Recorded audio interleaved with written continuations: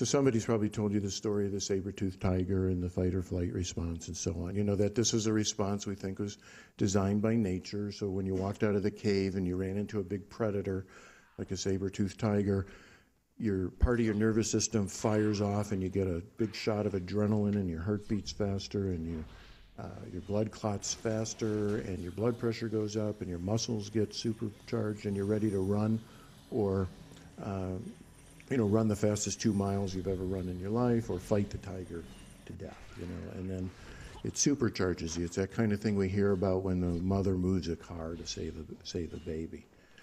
The thing is that this response can go off in response to threats that are not predators, it can go off in response to stock market movements, economic changes,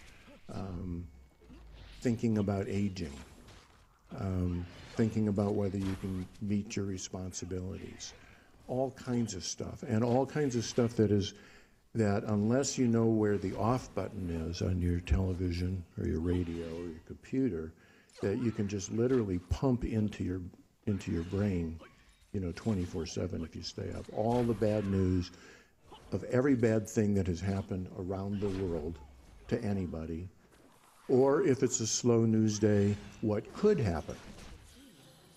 Okay, like the H1N1 flu, because it's doesn't look like a terribly dangerous flu right now, but it could become really dangerous. And that's what's got everybody scared and everybody freaked out and standing in line. What could happen? So, and yes, there's a balance between, again, being able to predict the future and take measures to prevent things happening that don't need to happen, and freaking out for months about something that probably will never happen. It's a yin-yang kind of relationship. So the important thing here is that stress is a physical response. It's not stuff that happens to you.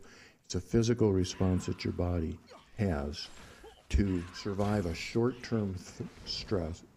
And if you survive that short-term stress, like the saber-toothed tiger, you've either killed it or you've run away from it, and run as fast as you can, climb the highest tree that you can. You burned up all these stress chemicals, and when the tiger goes away, you kind of limp back to the cave and breathe a big sigh of relief and tell everybody about how you killed the tiger or ran away from the tiger, and your body rested and compensated and recharged itself and replaced all the chemicals that it used during that intense 20 to 30 minute fight, or else the tiger has eaten you and you don't have any more stress, but one way or another, it's all over in about 20 or 30 minutes.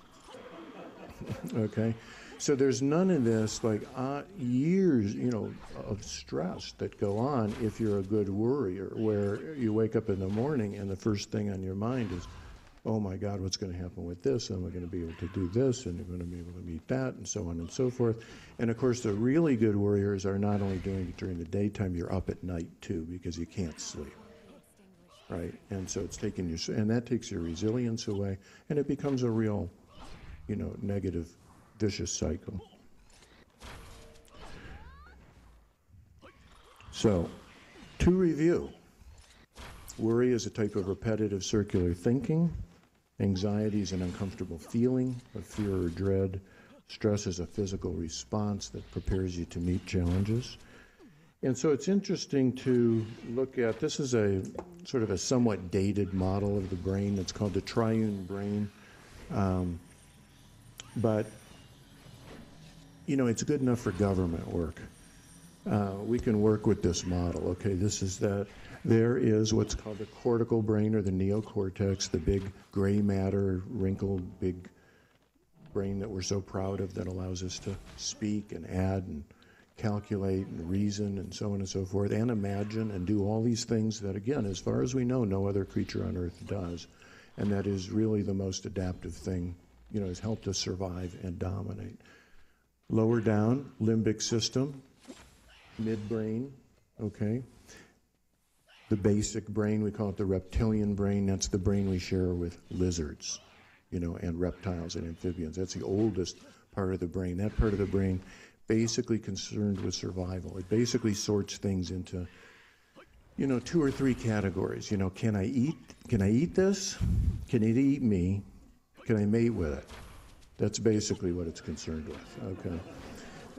It sorts down all the information that you receive into those three things, okay? And it acts like that. It acts reflexively and instantaneously, just like if you come across a lizard, you know, on the path and you make a move towards it, it's gone like that. It doesn't go inside. It doesn't do a Woody Allen thing. You know, well, should I move? Should I not move? Would it be better for me to, is this dangerous? Is it not dangerous? How dangerous is it? It doesn't do any of it, it's just gone. Okay, there's any indication that there's a threat, it sets off this stress response and it's gone. The thing is, this developed evolutionarily from the bottom up. Okay, this part of the brain developed first. And then as animals developed, the limbic system pretty much developed in mammals and warm furry creatures who characteristically have social relationships, and for mammals, for most mammals, not all mammals, social relationships like prides of lions and packs of wolves and families of people and things like that have adaptive value. We do better when we're connected to groups. We have more strength, we have more problem-solving ability, we have emotional support. We are social creatures and our social positions mean a lot to us.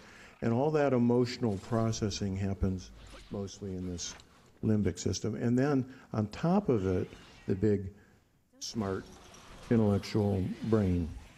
Every layer added new possibilities and new complexity to our ability to understand our world and to navigate our world.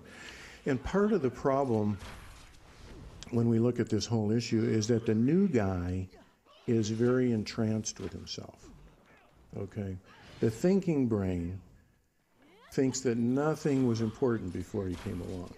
And I say he kind of deliberately, it could be she too, but it's a kind of, it's not that they're, you know, that they're tremendously bright and intellectual women, but it's kind of thinking, analysis, logic, that kind of thinking. On a yin-yang scale, we typically characterize as a kind of masculine thinking, not that it doesn't belong to women too, whereas the feeling, the intuitive, tends to be a more kind of receptive, softer, has its own logic, but it's not the same as the logic of mathematics and science, okay? So this brain is very good at, especially part of the brain, the part that's suited for verbal and mathematical skills, which typically is in the left hemisphere of the brain. And there's some variation, but that typically is in the left brain, which is called the dominant hemisphere, speech capability, mathematical capability, and so on. Whereas in the right side of the brain, in the same area, lie areas of the brain that have to do with the body image, with emotional recognition of facial expressions, and tone of voice, and those kinds of skills. So they each have their place, you know, I mean, logical skills have to do with building buildings like this and building MRIs and doing the kind of incredible science that goes on in a university setting like UCSF and looking through electron microscopes and doing chemical analyses. And these are tremendous feats, don't misunderstand me. They're completely useless in a relationship, okay? It doesn't matter how many Nobel Prizes you have, you may not be able to maintain a marriage. Would be if that's the only kind of intelligence you have, right? And we say, then you may not be able to maintain good relationships with people. Whereas somebody who emotionally and in terms of social networking and understanding and compassion and empathy may have a different kind of intelligence as well as an intellectual kind of intelligence. So my point is that these are different kinds of intelligences that are useful in different situations. What has happened since the advent of, you know, the age of reason, and which is, you know, and the advent of discovering the immense power of our intellectual capabilities, I think has been a devaluing and an ignoring of the earlier kind of intelligence that has to do with our relations with each other and with other living things and with our environment. And I think that a lot of the crisis we're seeing now is we're trying to come back to that and own those relationships while still maintaining our ability to be technically creative and help solve those problems that way. I think that, you know, these have been around a lot longer. This guy's really fascinated with himself and sometimes thinks, you know, he's the only game in town. So the reason we used to say, you know, when we were talking about left and right hemisphere, and I don't want to go into it too deeply tonight, but the reason that the left hemisphere is called the dominant hemisphere, can anybody guess? It does dominate, but the main reason that it's called the dominant hemisphere is that it's the one that names things. It's the verbal hemisphere. It's the one that gives people things. So it said, I'm the dominant hemisphere, and you're the subdominant hemisphere. I'm the major hemisphere, you're the minor hemisphere.